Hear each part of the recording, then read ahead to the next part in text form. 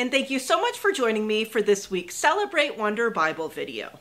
We are in the season of Lent, and remember that Lent is a time of preparation for Easter, and a time to focus on growing closer to God.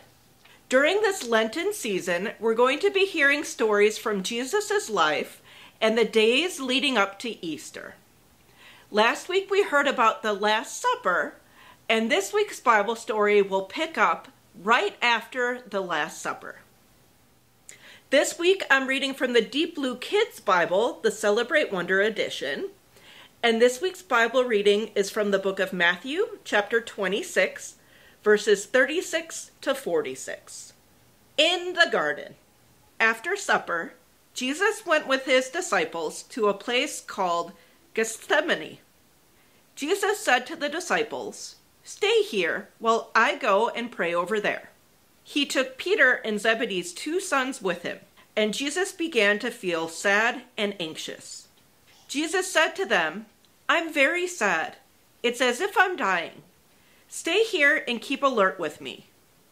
Then Jesus went a short distance farther and fell on his face and prayed, "My Father, if it's possible, take this cup of suffering away from me. However, not what I want, but what you want." Jesus came back to the disciples and found them sleeping. He said to Peter, "Couldn't you stay alert 1 hour with me?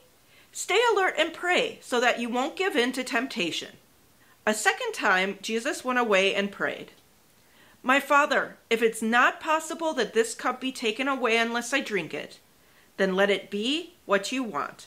Again, Jesus came and found the disciples sleeping.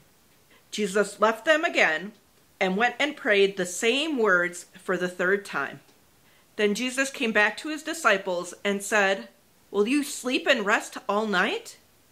Look, the time for my arrest has come. Get up, let's go. Look, here comes my betrayer."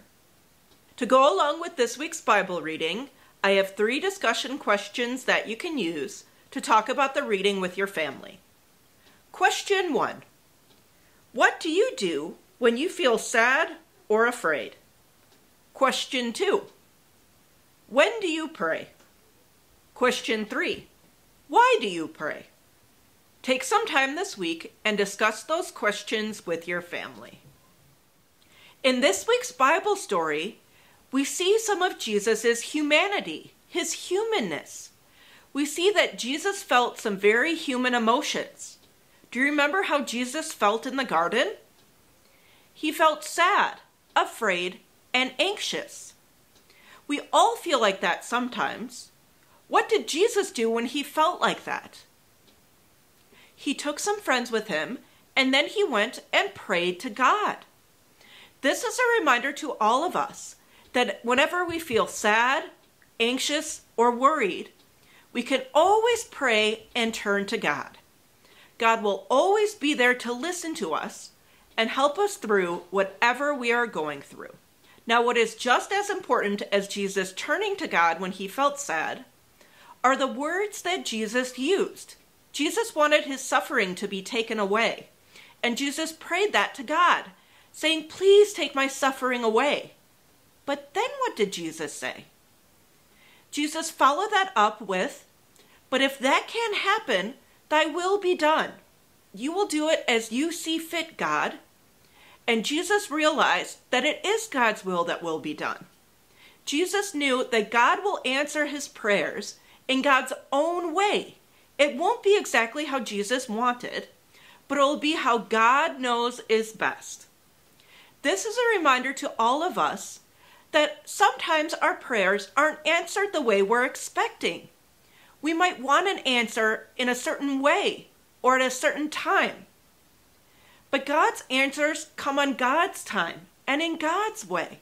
This doesn't mean that God isn't listening. It just means that God's will is being done. God hears our prayers, and God is listening. God always hears our prayers.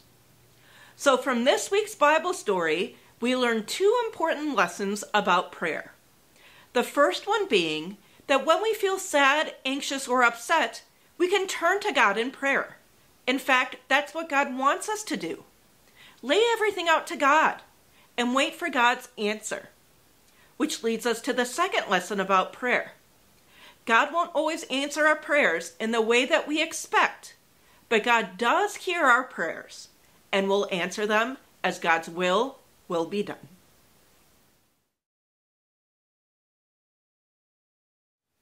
This week's craft is called Feelings in the Garden.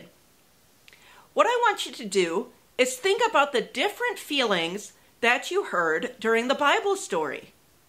Some of the feelings I heard were sadness, anger, frustration, anxiety, worry, sleepiness, and comfort. Think about which one of those feelings, or maybe another feeling, jumped out to you the most. Which one really stood out to you?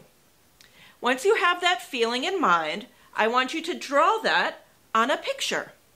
What I did for mine is I took a piece of paper. In the top I wrote "in the garden" and then Matthew 26 verses 36 to 46 to remind me where this Bible verse can be found. And the emotion that stood out to me in this week's story is worry. It was so surprising to me that even Jesus worried. I know that all of us worry, but Jesus worried too. Jesus did worry. But this also reminds me that even though Jesus worried, Jesus turned to God during his time of worry, which is a reminder to me to do the same. So I drew a picture of Jesus feeling worried, and then I also drew what I thought the garden might look like. And I made it nighttime. I drew the moon and some stars because I knew it was after supper and they were in the garden at nighttime. Your picture is probably going to look much different than mine, but think about the feeling that stood out to you and then draw it on a piece of paper.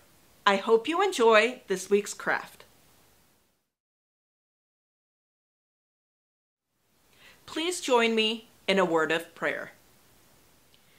Dear God, during the season of Lent, please prepare our minds, our hearts, and our bodies to do your work.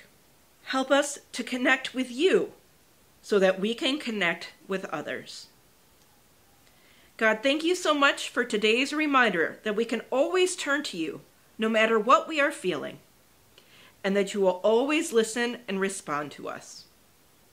God, forgive us those times when we are impatient or ungrateful, when we feel like our prayers haven't been heard or answered the way we wanted, and remind us that it is your will that will be done. God, this week we pray for some very special people. We pray for anyone who's sick, in the hospital, recovering from illness or injury. God, we pray for anyone who's grieving or sad or lonely. Please lift up all of these people and surround them with your love and grace. God, we ask you to watch over all of us and all of our friends and family until we meet together again. In your name we pray. Amen. Well, friends, thank you so much for joining me for this week's Celebrate Wonder Bible lesson. We are halfway through Lent, and I hope you are taking some time this Lent to work on growing a closer relationship to God. One way you can do this is through prayer. Maybe during Lent, you'll find a new time to say prayer. Maybe at meal times, like we talked about last week, first thing in the morning, or last thing before bed. Or maybe during Lent, you'll find a different way to pray, through a breath prayer, a movement prayer, a silent prayer, or a prayer out loud. Or maybe you're working on your own way of growing closer to God. Prayer is one way to grow closer to God, but there are many other ways, and I'm sure you're finding your own way to grow closer to God this Lenten season. I hope you have an excellent week, and I'll see you next Sunday. Bye!